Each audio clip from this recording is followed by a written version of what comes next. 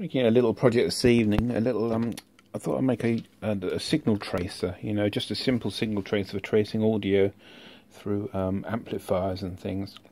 Originally, I wanted a battery standalone sort of system. You can't really buy them. There's lots of kits available, but I thought I might be able to utilise this old computer speaker. Unfortunately, it is wall wart supplied. You know, it's got a transformer on the wall plug sort of thing over here. So it is isolated. Obviously, it's running through an isolated supply, and I could also run it on my isolation transformer as well. So what I've done is I basically altered the insides of it to hopefully make it quite a usable tracer. I don't know if you can see in here, but basically what I've done is the input of this amplifier has got some resistors down to ground to give it the sort of like the 47k ohm loading. So I removed those, took them out.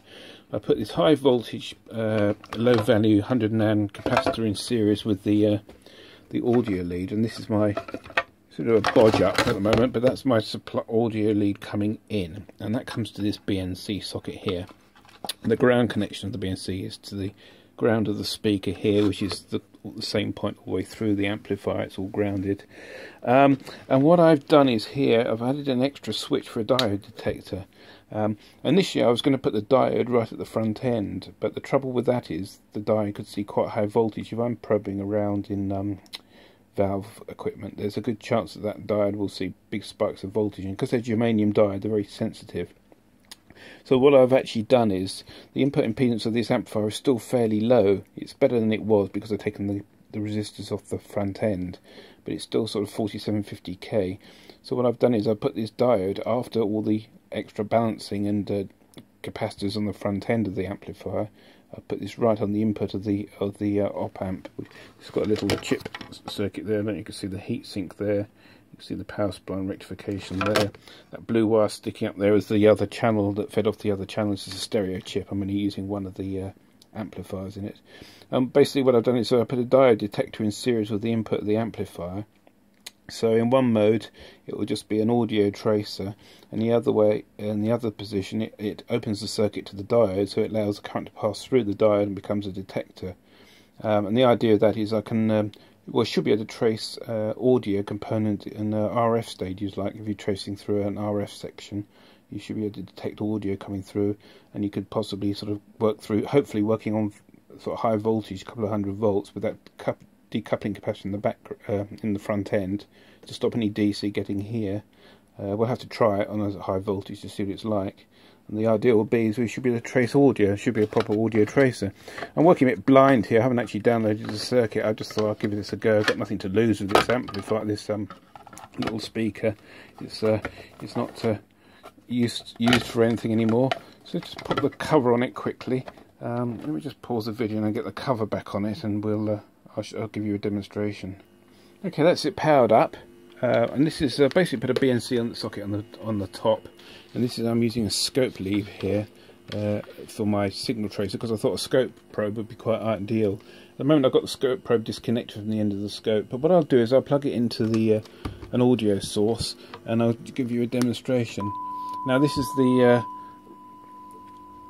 HP8903 at 1 kHz and an amplitude of 1 millivolt, and you can hear that's perfectly decent volume to trace down to 100.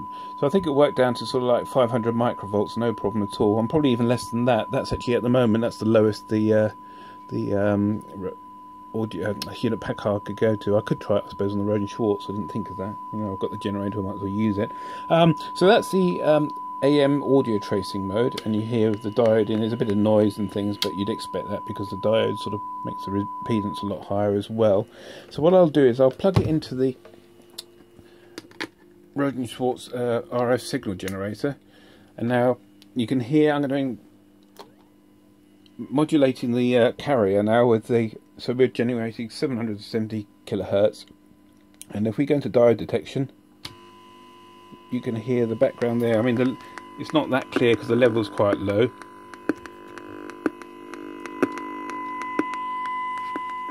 bit of interference from the camera by the sounds of it, but you hear it's working fine as a diode detector, so it should be good for tracing, as I say, audio through without the detector.